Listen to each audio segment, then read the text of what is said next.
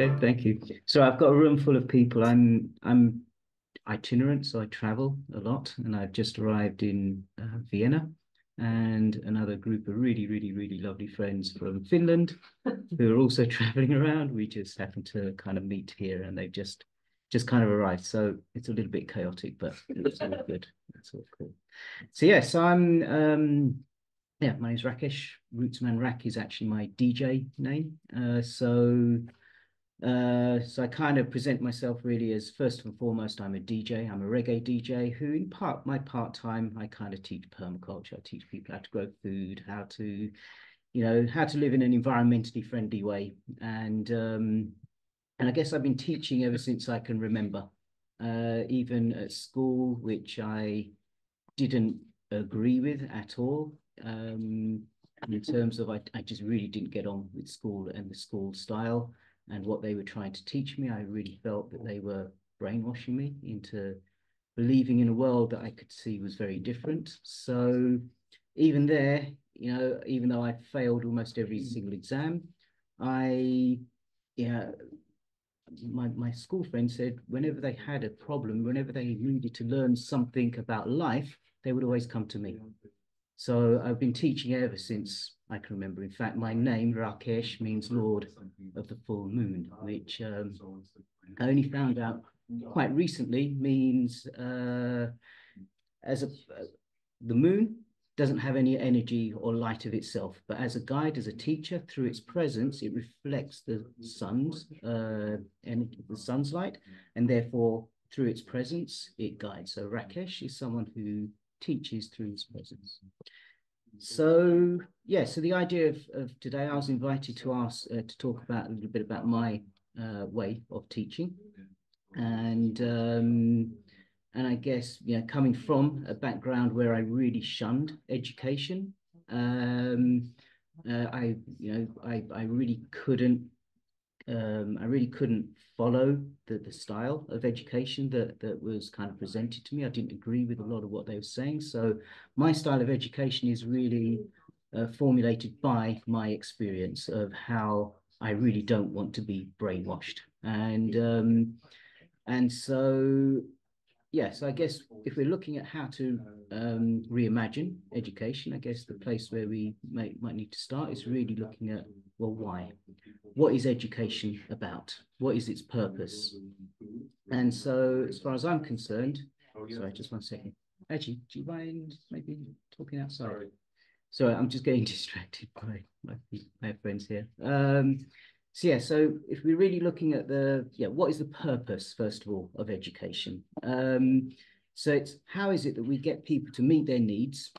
How is it they navigate the world, meet their needs in a way that also takes care of other people, in a way that takes care of the planet, takes care of animals and insects and birds, and how is it that we can navigate living in this most amazing, beautiful world that we live in, with respect for each other, for our surroundings, etc., etc. So, so education for me is about giving people not just the tools, but the experience of really living in a way that is respectful to each other and our surroundings.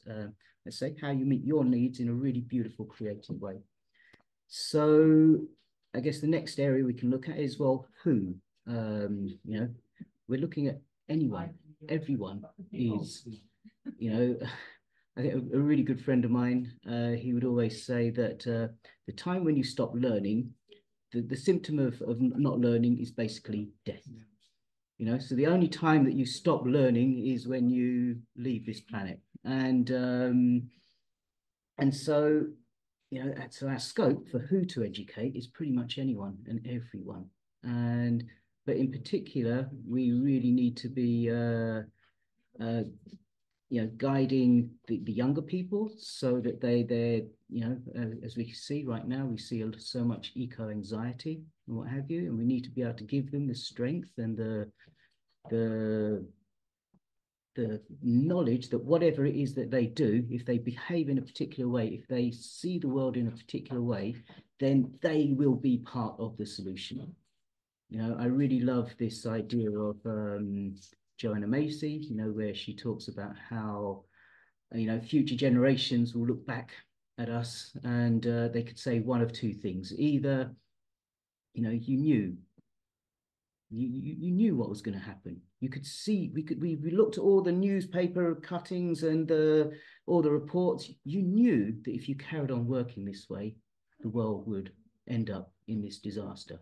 And yet you did nothing. You stood by and you watched.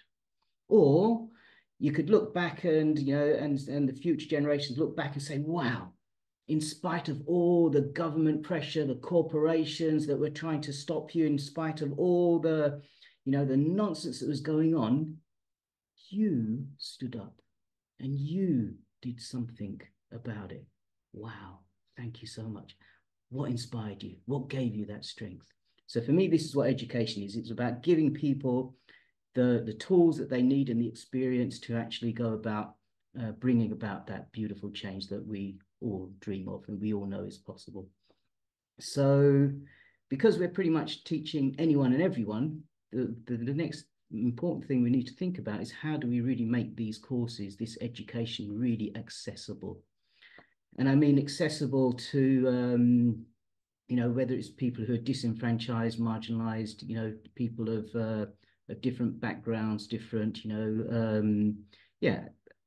different age groups, so how is it, for example, if you look on my courses, I'm really blessed because of how I package my courses, is I have people from all over the world. I have a lot of people who are from, different marginalized communities, a lot of people of color. I have a really significant number of people from the LGBTQ community. I have people who are, young, old, and they all gravitate towards my workshop because of how I package it, because of how I have a history of creating really safe spaces for people to come and be themselves. I've had people, come to me and say, I've waited 5 years for a permaculture course because I've been waiting for a non-white male to come and teach permaculture. And finally, thankfully, because at least now you can understand where I'm coming from. You can understand my perspective as opposed to, preaching a kind of, more colonialism, basically, and we see in the permaculture world how even though the history of permaculture is really clear in terms of where it came from, and it was really respectful to all the different, cultures who helped to formulate the kind of ideas and concepts that permaculture now packages.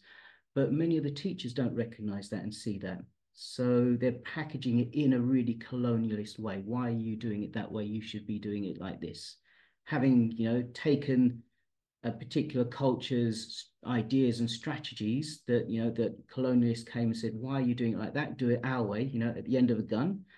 Then all of a sudden, more white colonialists are coming and saying, no, don't do it like that. Do it this way, permaculture. And so it's the same pattern. So many people, because of my diversity, feel that they can come to my course. And this is another part, is really deeply looking at the colonialization or decolonializing permaculture and transition town and many of the other green movements. So yeah, and the other thing that you'll see quite often in many of my workshops are many people, mothers, parents who come to my workshop, because the way I see it is to say that just because you're a mother, that all of a sudden you can't come to my workshop because we're not going to look after you and your kid is going to be too much of a distraction. What nonsense is that? Children are part of our community. They're part of our life. How is it that we as a community can't take care of the children and the parents during our course and learn together? And you'll see, and we see at the end of it, it's really beautiful to see how the child, maybe, the parent says, wow, this child for years, doesn't go up to anyone. But now after 2 weeks, they are rushing into arms of other people. And the child, they can see, grows because of the environment that we create. So how is it we make, whether it's cost, how do we make these accessible to different people? How do we make it attractive to different people from different backgrounds to be part? And what we see very often is people from the marginalized communities, because of being marginalized, probably have a lot more to say, a lot more experience, a lot more in resonance with permaculture and actually doing a lot of permaculture already. And so they actually have a lot more to contribute to the course than than many other people who have a more, like maybe a white male kind of, who had a certain level of privilege in their life. So so how do we make it accessible? How do we make sure that we've got the right people there? And then how is it that I think another important part with my style of teaching is I don't actually teach. What I do is I facilitate learning. So I'm there not as the person who has all the knowledge about everything, but someone, so if someone else on my course knows more about a subject than I do, I would be really foolish to try and pretend I know more than that person and to shut them down. That is, for me, that is absolute stupidity. It's like, wow, you know about what? Oh, amazing, great. Oh, this is going to be fun. This is going to be, and really allow each other to teach each other. So again, my style of teaching is more about painting ideas, painting pictures, giving a few facts, and then getting people to work it out for themselves. And, painting scenarios, using their imagination to think, in this scenario, what do you think might happen here? Because what we see quite often in conventional education is we're told lots of facts, we're told lots of of things that are irrefutable. This is the way it is. Learn it, figure it, just learn it. Whereas my style is more about, no, let's work this out ourselves. Let's try and see all the variations and see, right, here's a pattern, here's a principle. Let's apply it to this scenario, like food growing, to building a house, to making energy, electricity, to heating, to cooling, to, fermenting, preserving foods, to whatever area we want to bring it to, also for your own personal health and well-being. So how is it we apply all of this to the different areas, and really getting people through their own imagination to work it out, so that they can then see, right, in this particular instance, in this particular place, this is how we actually implement it. Whereas over there, where we've got different circumstances, we need to do it that way because of these different circumstances. So rather than having a recipe, teach people how to really think. So this is my style, and it's about how do we go from that kind of theory to think, to work things out, to see the repercussions of our actions, to think it through, and then try it. Have a go. Make mistakes, really important. So when I teach, for example, how to make cook stoves, I say, right, these are the principles. This is what we want to do. Maybe we want to make a biochar cook stove. So these are the principles. This is the energy. It needs to go from here to there to there. This is what we want to achieve. Here's a bunch of materials. How are you going to make it? And what I look at is I watch. All I need to make sure is whatever they're doing is not dangerous. And when they do it, in certain things I can see this is not going to work, but I can see that it's easily fixable later on. So I allow them to make those mistakes. I allow them to make those mistakes, and then, why do you think that didn't work? What if we made this hole a little bit bigger here, allowed a bit more of that energy to go from there to there? And then they try it, they fix it, and then all of a sudden it works. And now, for me, this is real learning. This is real education. So again, we're because of the paradigm we're living in, quite often people are afraid to make mistakes because we're told, once you've been told something, you must know it.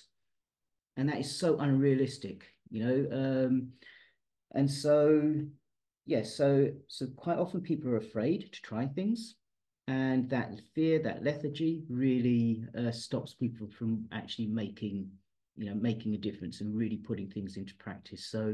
So what I encourage people to do is really to make those mistakes, but make safe mistakes. Don't make mistakes that are going to be irrecoverable. And so that's my role. That's my role, is just to facilitate this kind of creativity, this iterative kind of approach. Try something, fail, try it again, fail, try it again. Amazing. Now I learn. Now I know what to do. So as you can probably tell, I can probably talk for hours and hours and hours. I've got the course itself, which is one thing, and people navigate through that. And you say you create a really beautiful safe space where we make our own rules, our own culture of how is it that we, so how I set it up is I set it up in a way that I say, right, my role is to facilitate learning, whereas your role as students is to make this the most beautiful, most wonderful, most learnful space. I'm not sure if that's a real word, but I use it anyway. It's the most learnful space where you really feel comfortable to help each other to learn. And so that means you work out how we're going to cook, how we're going to clean, how we're going to sleep, how that's your responsibility. So people take responsibility for that. And part of that is your responsibility is to create the culture for how we navigate these 2 weeks or however long we're there for. So creating that really beautiful safe space. And then the last thing is once the course is finished, that's actually where the education actually now begins, because now you need to put this into action in your real life. So what's really important for me is to then give students a space, a place where they can communicate. So once a month, we have a Roots and Permaculture Learning Day, where it's 3 hours. People can come open space style, whatever they want to talk about, whatever they want to discuss, if they're just started to make a grey water treatment system, okay, come. And you need some help with it, come, explain it. Or maybe quite often people go and learn something and they come, oh my God, I need to tell you this. This is amazing. And they feel really excited to share with other people. And so to allow people that space where after the course, they have an opportunity to continue learning. So this is how I run my workshops. And say that the most important thing is really how to make it accessible. So for many people, on the same course, someone may have paid £50, someone else may have paid £500 for the same workshop, because £5 for one person may be a huge amount of money, £5,000 may be nothing to someone else. So for me to set a fixed price doesn't make any sense. It's about getting this to the people who really need it, who really appreciate it. So yes, that diversity and that accessibility is key.